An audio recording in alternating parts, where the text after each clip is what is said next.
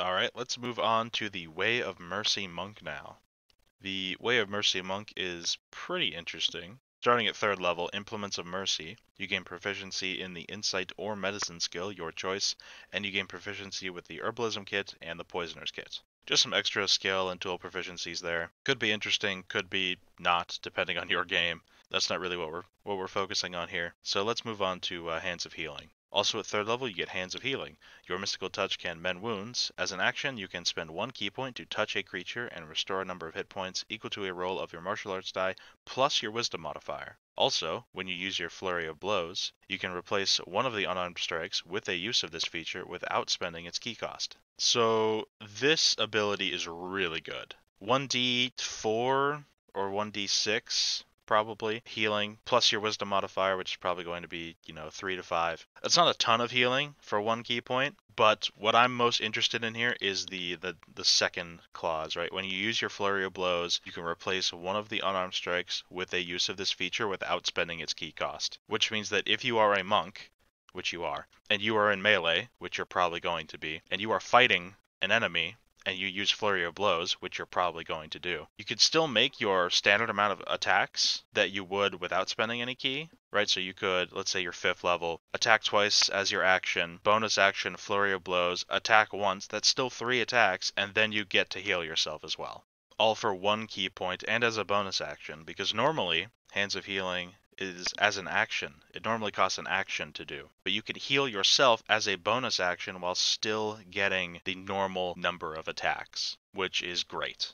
Right? It's not a ton of healing. 1d6 plus 4 isn't a ton of healing, but it is nice because it starts to build up over a few turns. So I think this feature is pretty good. I really do like Hands of Healing. Not so much for healing your allies, but for healing yourself. Is a much better use of your key than the key healing feature, which was added in the optional class features on Unearthed Arcana a few months ago. That I believe was spend 2 key points to heal yourself for just a roll of your martial arts die, right? No modifier. So this is half the key, and you get your modifier on top of it, and you can still make your normal number of attacks. Also at 3rd level, holy crap, we have Hands of Harm. You use your key to inflict wounds. When you hit a creature with an unarmed strike, you can spend 1 key point to deal extra necrotic damage equal to 1 roll of your martial arts die. If the creature is incapacitated or poisoned, the creature instead takes necrotic damage equal to 3 rolls of your martial arts die instead. You can use this feature only once on each of your turns. So normally, spending 1 key point to deal an extra 1d6 necrotic damage, not that great, right? Instead, I could spend 1 key point to make 2 extra attacks and deal way more damage. That's not really what this is for. What this ability is really for is this clause here. All this here. This is the good stuff. If the creature is incapacitated or poisoned, it does triple damage. So how do you get them incapacitated or poisoned? Well, poison comes a little bit later. Incapacitated, though, the standard monk can incapacitate a creature very easily. Stunning Strike. The stunned condition incapacitates the creature. So if you Stunning Strike on your first hit and they fail their saving throw, they are incapacitated, and you will be able to do triple damage with this Hands of Harm for 1 key point. So it does kind of cost 1 additional key point to set up with the Stunning Strike, but let's be real, you're a monk, you were going to Stunning Strike the enemy anyway, so I think this ability is also very good. Being able to get that 3 rolls of your martial arts die extra necrotic damage once per turn, that's a lot of damage. So all in all, at 3rd level, the Way of Mercy Monk gets a lot of stuff, and all of it's pretty good. Hands of Healing and Hands of Harm, that combination, you can heal yourself, you can deal extra necrotic damage to the enemy. Even if they can't be stunned, an ally can still incapacitate them in a different way, like a hold person or something to paralyze them. Or they can be poisoned for this effect, which comes with the next feature, Noxious Aura, at 6th level. As a bonus action, you can spend 1 key point to turn your key into a aura of toxic miasma. The aura extends 5 feet from you in every direction, but not through total cover. It lasts for 1 minute until you're incapacitated or you dismiss it. While your aura is active, ranged attacks have disadvantage against you. Not that important, you're a monk, you can catch arrows anyway. It only takes like a session or two of you being shot before the DM's like, right, not shooting him again. So that's not really a big deal. But this does work against magical ranged attacks. Just says ranged attacks, not ranged weapon attacks. Ranged attacks. So a firebolt cantrip or something like that from an enemy mage will have disadvantage against you, which is quite nice. I think that's a good addition. Any other creature that starts its turn in the aura must succeed on a Constitution saving throw or become poisoned until the end of your next turn and take poison damage equal to your Wisdom modifier. When you walk up to a creature and you do all of your attacks, when it comes to that creature's turn, they have to make a con save. If they fail, they become poisoned, which means they have disadvantage against you, and they take a little bit of poison damage, 3 to 5 probably. And that poison condition also is another way to turn on Hands of Harm. So this Noxious Aura is a very interesting ability. I don't believe the monk had any sort of ability like this before. This is sort of like at the beginning of combat as a bonus action, you can like turn on this 1 minute aura that will benefit you for the rest of the combat, essentially. Yeah, it's very interesting. I really do like it. I think it's a pretty powerful ability. Giving all ranged attacks disadvantage against you is quite nice, quite a good addition. And of course, being able to poison creatures for your Hands of Harm, and also just giving them disadvantage is quite nice as well. And they could, if they keep failing their con saving throws, be poisoned, every single round. Now, the poisoned condition, a lot of things are immune to it. Like, almost all undead, I think, are immune to poison. A lot of elementals are immune to poison, things like that. So there are a lot of things that are immune to poison damage in the poison condition. But for those things, you have your Stunning Strike. And this aura still isn't bad, right? It still gives you the range attack disadvantage. So even if you are fighting a bunch of undead, those skeleton archers in the back are going to have even a tougher time of hitting you, just with this aura active. Let's move on to the 11th level, Healing Technique. Your skill in manipulating your ki to heal increases. When you restore hit points to a creature using your Hands of Healing, you can also end one disease or a condition from the following list affecting the target: blinded, deafened, paralyzed, or poisoned.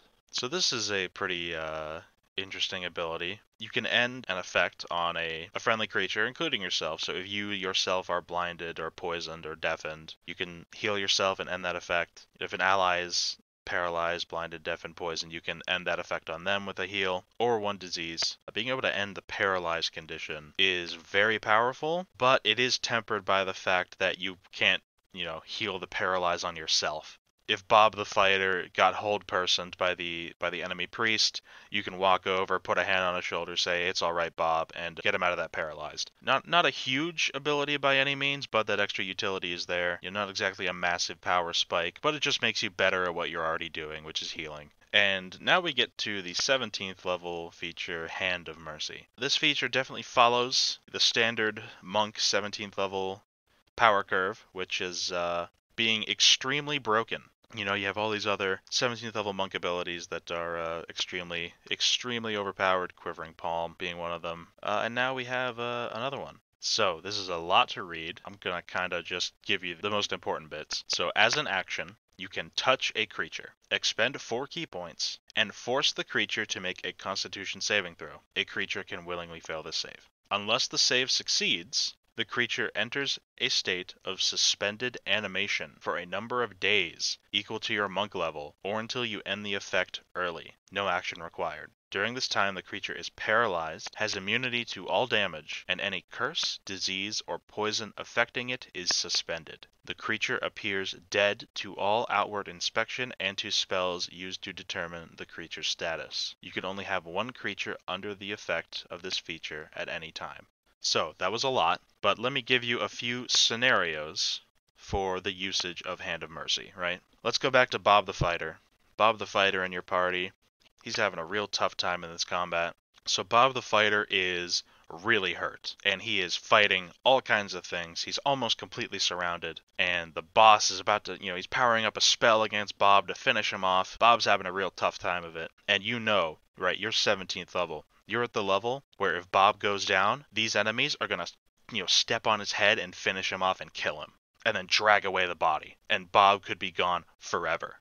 So what do? Well, you walk over, and you put a hand on Bob, and you say, "Bob, go to sleep." And Bob goes to sleep. And Bob is immune to all damage until you say so, right? So Bob is on the ground. He appears dead So the enemies that were killing Bob should come after you or someone else, right? All the enemies that were attacking Bob, they see, okay, Bob's dead.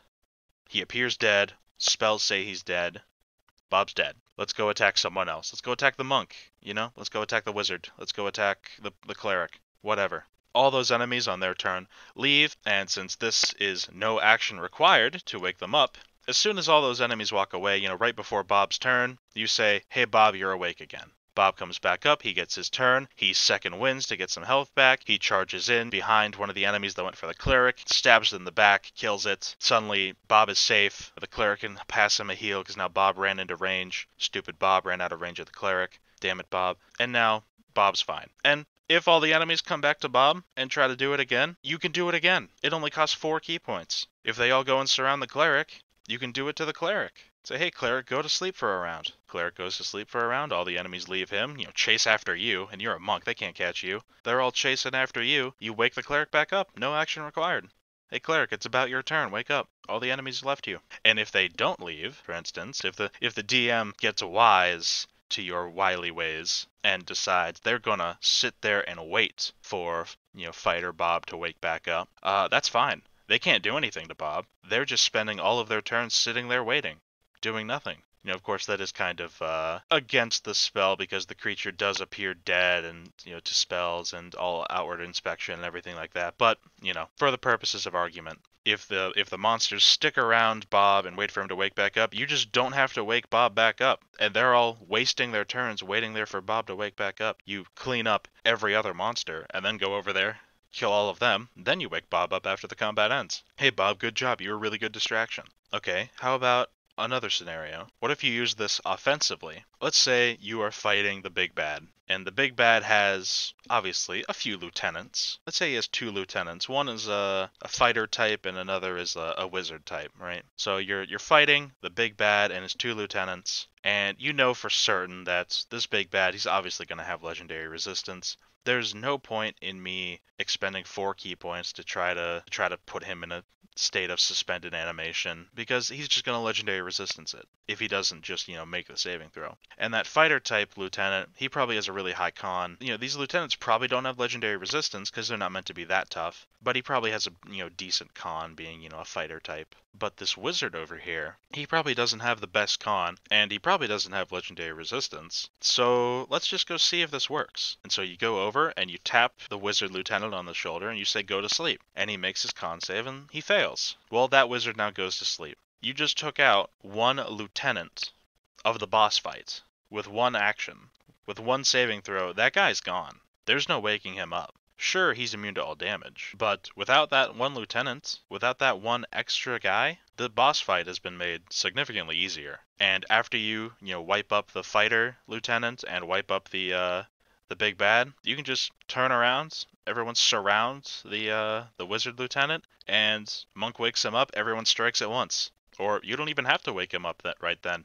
You could just drag his body away and put him in some prison cell. Take away his spellbook, take away his magical focus, put a gag in his mouth, tie his hands. It's not any damage, right? Has immunity to all damage. Putting a gag in his mouth doesn't cause damage. Tying his hands together doesn't cause damage. Taking away his special necklace doesn't cause any damage. You take away all his spellcasting needs. You put him in a jail cell. When he wakes up, in 17 days or whenever you choose, he's fucked. Just like that. So this Hand of Mercy ability, I guess, to summarize, is ridiculous. It's just ridiculous. It's absurd. I like it. I like how you can get really creative with it and do some really interesting things, but it is just too powerful. It is just too powerful. So in total, the Way of Mercy Monk is powerful. It's very powerful. I know they're trying to make like a healing monk in lieu of the Way of Tranquility that they came out with, a long time ago in Unearthed Arcana. This isn't as powerful in the healing sense as the Way of Tranquility, right? It still has some really good offensive options with some good supporty healing options. Everything I think is completely fine, and maybe not balanced, but it's definitely on the higher end of the balance from 11th level down until you get to 17th level. Hand of Mercy, it's just ridiculous. So I don't know how they would change this. Nothing really comes to mind immediately on how they could tweak this ability to make it less powerful. I guess upping the key cost is an option. So if you up the key cost to say 8 key points, then it's a really big gamble to use it against an enemy, and you're more likely going to use this feature against an ally rather than use it on an enemy to completely destroy them. Right, because we have monks who can use their 17th level ability and like all of their key to just destroy enemies. Right, we already have those archetypes. I think Hand of Mercy should be the really good way to save someone. So yeah, I guess upping the key cost is the easy way to do it. I don't know. There's a lot of different things you could do with it, I suppose. But let me know what you think about the Way of Mercy Monk. And next, we'll be going over the Oath of the Watcher's Paladin.